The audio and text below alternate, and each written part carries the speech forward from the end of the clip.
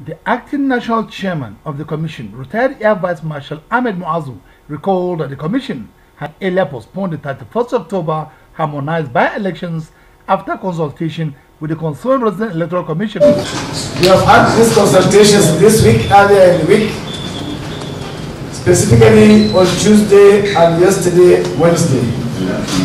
The commission has met and discussed these inputs that we received from the various stakeholders, and we now are going to have a meeting with the resident electoral commissioners to convey to them these consultations that we have had and then get further input as to when we should fix these dates.